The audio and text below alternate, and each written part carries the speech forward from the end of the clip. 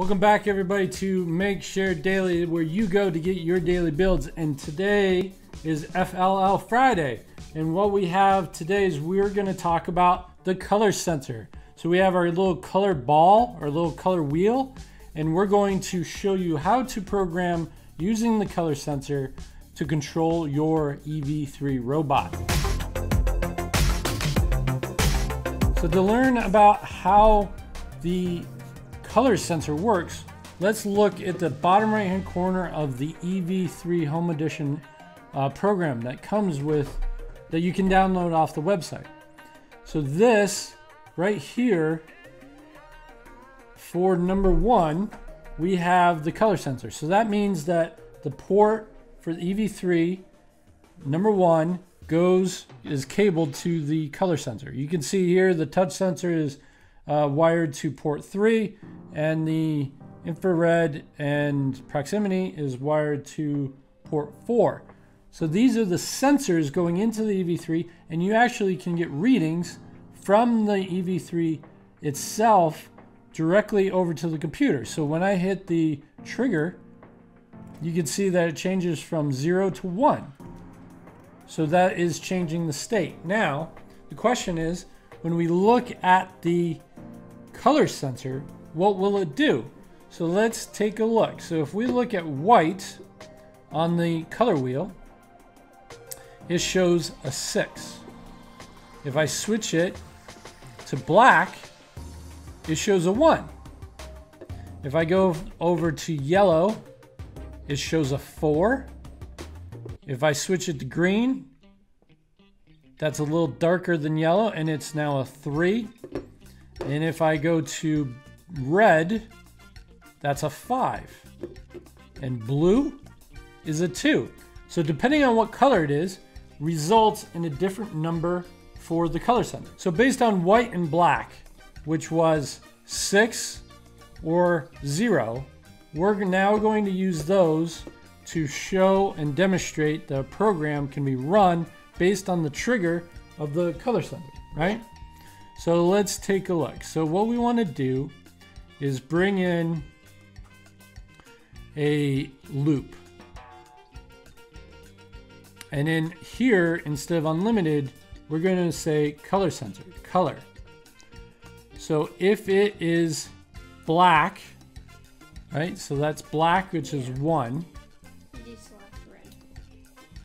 And I deselect red.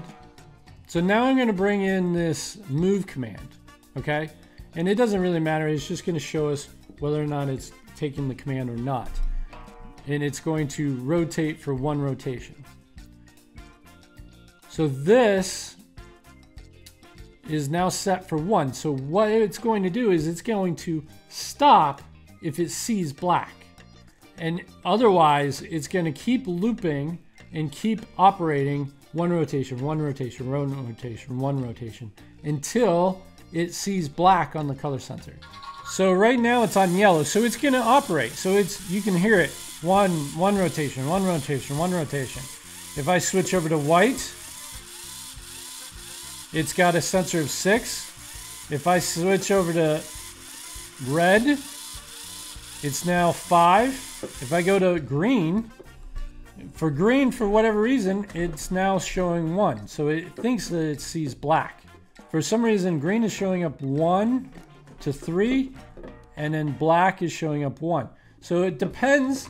The sensor isn't perfect, and it sometimes doesn't operate 100%. However, the difference between white, which is 6, and 1, which is black, is pretty black and white, meaning it is a far distinction between those two. When you get into the different colors like green and blue and yellow, it's not 100%. You know, it jumps between 1 and 3 for your green. So if you're trying to get one aspect out of this, it's not the most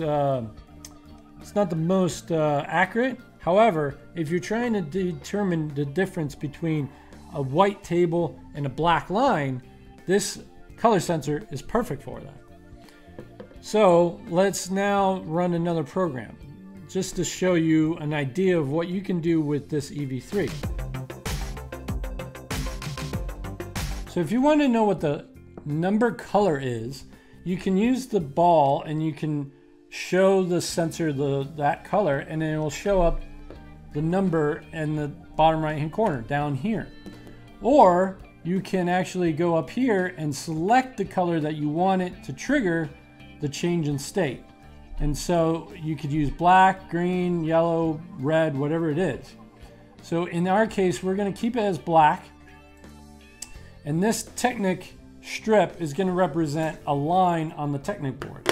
Okay, so that is what's going to trigger this robot to change state. So we're going to tell it to move forward one rotation continually until it sees the black line. Then we're going to add a tank move. We'll add this tank move and then we'll make it back up.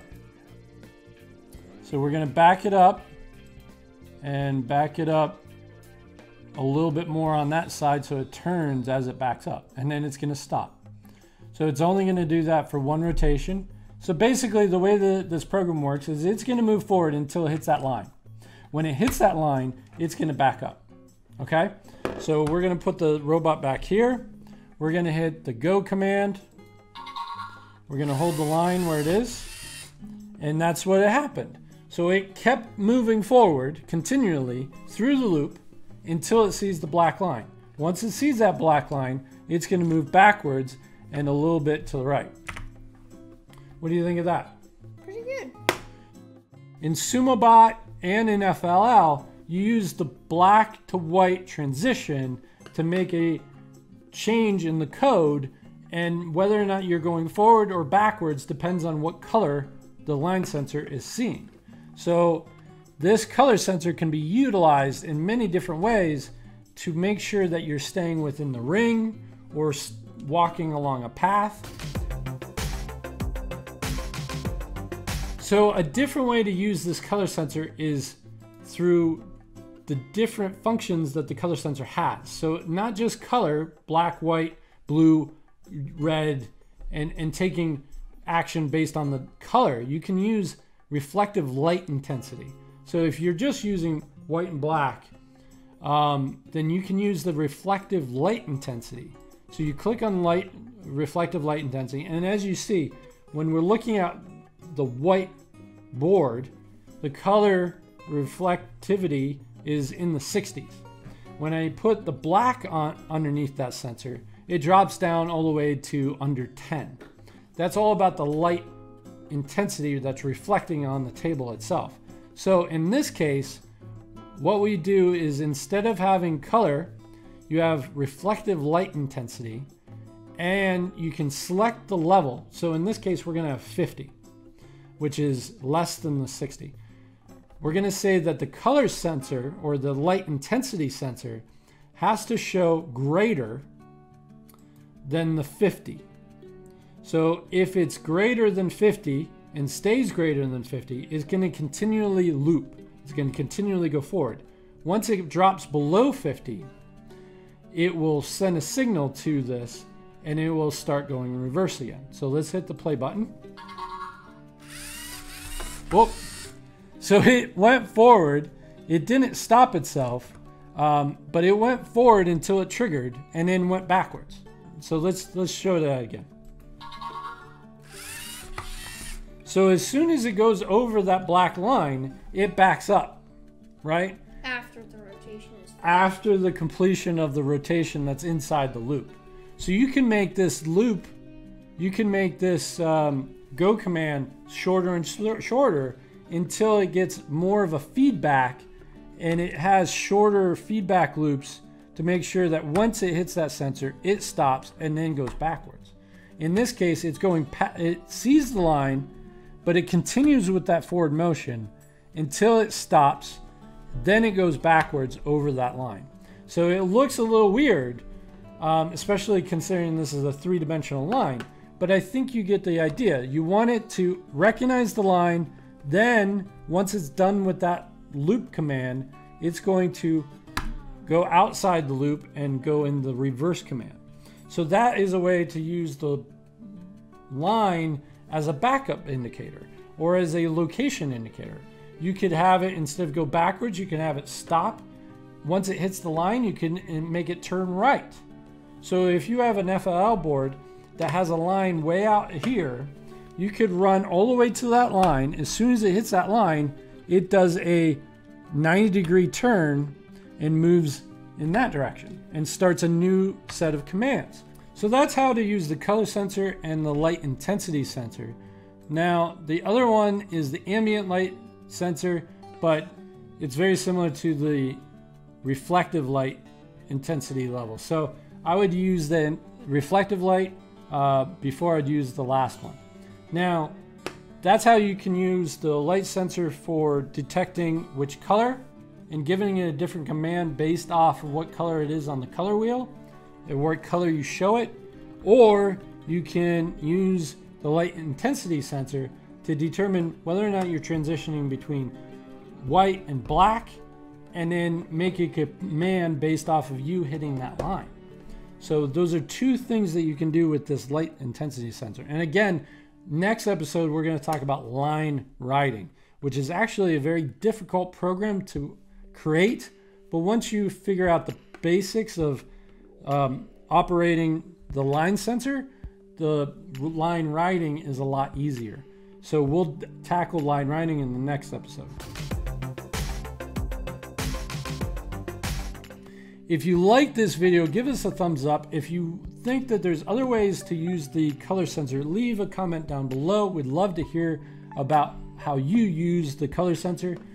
And if you like this EV3 programming and you want to see more, make sure to subscribe and hit the bell down below, and you'll get more updates on our FLL Fridays. Thanks everybody for watching. We'll see you next time. See you later. Bye-bye.